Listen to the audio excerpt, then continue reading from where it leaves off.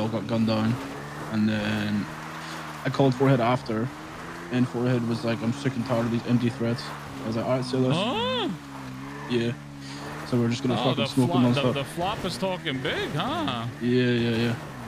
Yeah, the Pigeon called me in a fucking panic, so don't let him do that shit, you know, because he always tries to keep his business legit, you know. Yeah. So that I just don't agree with. So, because I understand where he's coming from. Like, listen, if you catch him, yeah, but like, you know, Pigeon's trying to keep his end of his deal up with his business. So. No, for sure. Yeah, we're gonna go probably roll them a couple of times. No, I mean, I would love to shoot. Oh, I'm dead. No, I'm good. I would love to fucking shoot Forehead in his face just for fucking being a snake that he is. Yep. So yeah, please smack them up for me. And honestly, you just need to stop feeling bad for motherfuckers because we're done with the two. Yeah. So we